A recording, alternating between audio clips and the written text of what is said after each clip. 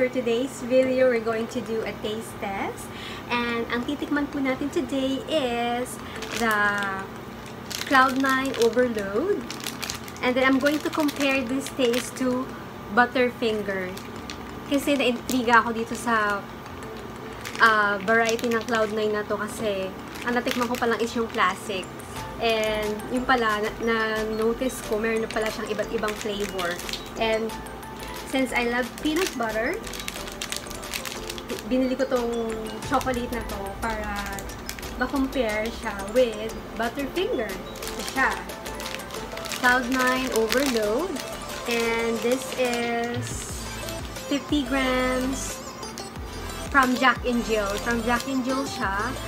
This is a chocolate bar with caramel, nougat, overloaded with peanuts. Yan, yung gusto ko. Kaya ako siya binili dahil na overloaded yung kanyang peanuts.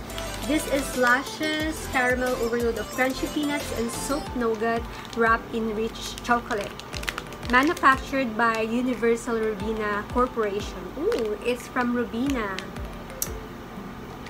Ang galing. This Robina is owned by John Gokongwei, the owner of Robinson's Mall and then Cebu Pacific. Nice. As far as I know, they own also yung Maya Hot Cake. Pero ang galing nila. And Rubina is the daughter of John Gokongwei. Medyo out of topic na tayo. Ayun nga, ito lang sa Cloud9. Tikman ko to. Natikman ko na siya actually. So, i-compare natin siya sa Butterfinger. This is my second time trying this product and ngayon, uulitin ko kasi feeling ko kalasa talaga siya ng Butterfinger. Ito, bubuksan na natin ang Cloud9 Overload. Ito siya, 50 grams.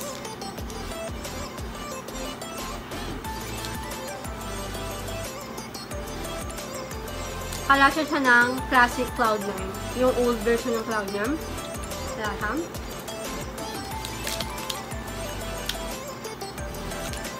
Feeling ko itong Cloud9 na ito counterpart ng Snickers. Ito yung local version. Filipino version. Philippine version.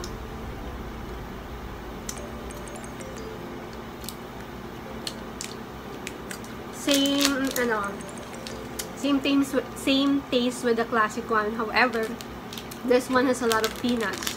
Overload talaga. Overload talaga.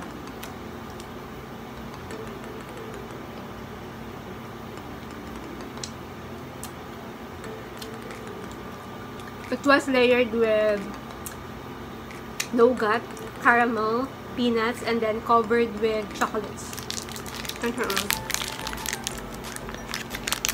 Same yung lasa ng classic Cloud9, but then this one loaded with nuts inside.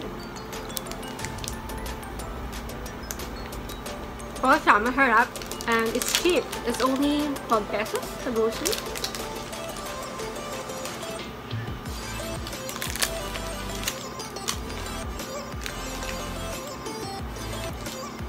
Since walang available na malaking Butterfinger, ito yung binili ko maliit lang.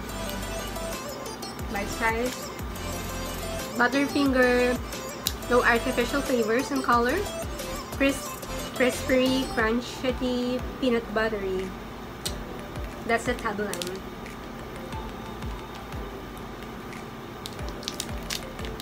Medyo tunaw na siya. This one crunchy siya. It doesn't have nuggets compared to Cloud9.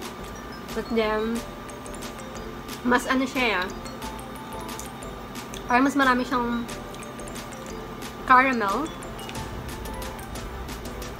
Yung parang sa peanut brittle.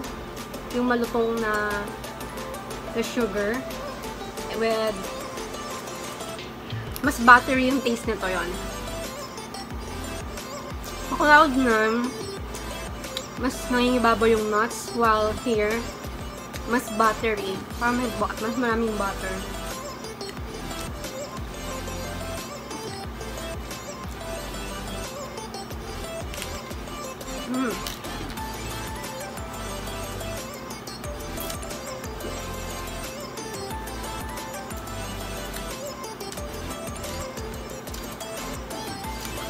Delicious.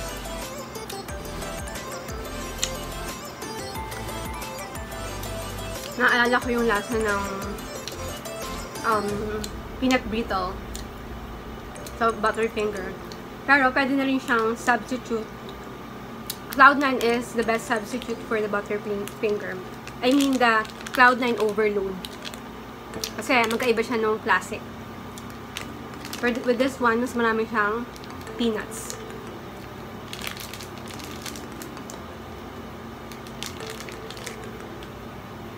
Kaya ang difference nila, this one has a lot of crunchy stuff. Mas malutong, parang marami siyang peanut brittle.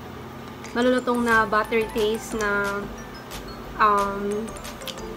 what you call that? Caramelized sugar na pinatuyo. Pina-crunch, you know.